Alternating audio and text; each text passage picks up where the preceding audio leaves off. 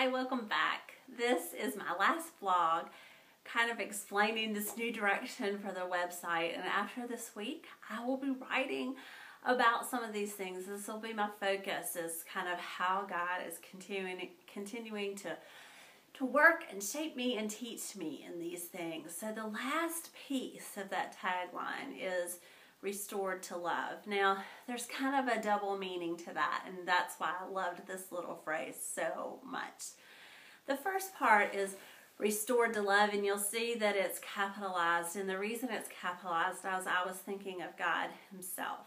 You know, some of you who have been reading my blog for a while might have heard this story, but even about 5 years ago, I started realizing, probably a little less than that, I've been on this journey of realizing that even though I know God loves me, and I've experienced deep love from my parents, my in-laws, my husband, my children, and I felt that deep love too, that I had gotten to a place where I felt like God was sending me back to kindergarten, where he was really saying to me, Amy, you really don't understand my love for you.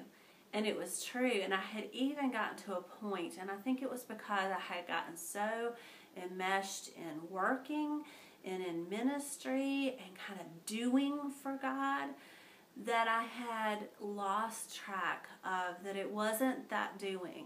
That wasn't the reason that God loved me at all. And so God sent me on this journey, and he's been taking me on this journey to really restore my understanding of his love for me. And so many amazing, miraculous things have happened along the way. I shared about my trip to India. That was a huge kind of breakthrough when I realized how much God loved the women there, and it gave me an insight and a glimpse into how much he loved me, and he kind of broke through this little shell that was around my heart. And so I'll continue to write about that, because, you know, like I said before, this is not because of some big bad thing necessarily in my past, and maybe some of you feel this too. This is just a struggle of my sin nature, the part of me that, or the part of my personality that tends to want to work for approval. And I continue to have to try to kill that off and learn how to live just completely restored to God's love. The other piece of that, and the other way that I think that we could look at it, it's kind of like one of those pictures that that picture where if you look at it one way, you see an old lady, and if you look at it the other way, that you see a young maiden.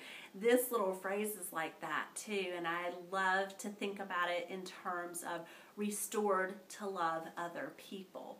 Now, this is where I kind of started when I was thinking about relaunching the website, because I've talked a lot about mentoring in the past, and my mentors, that's such a big part of me and a part of my life, and I love to share about it. I still love to, but I've had this little shift from mentoring to investing.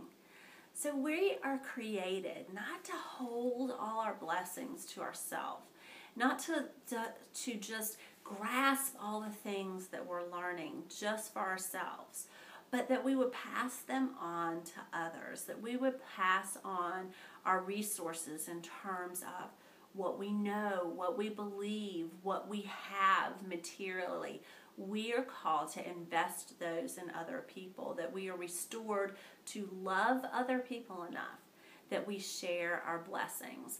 And so I've been able to experience that, yes, in terms of mentoring, and I still am being stretched and learning about how to be a mentor and how to seek out mentors, but also in volunteering, in missions trips, and in all kinds of ways. God just keeps challenging me to invest my life, that is where I will find full satisfaction in life, that we pursue so many other things to fill ourselves up, but the only way to fill ourselves up is to find love in God, and also to love other people, to pour ourselves out until it seems like we would be empty, but we pour ourselves out until we're full.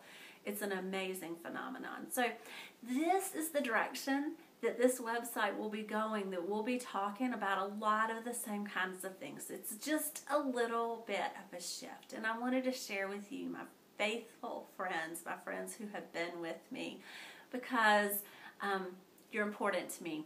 And I love you all, and I'm thankful for you. So thank you again for coming by the website today. I would love for you to invite your friends here, and I look forward to continuing to connect with each other in the future.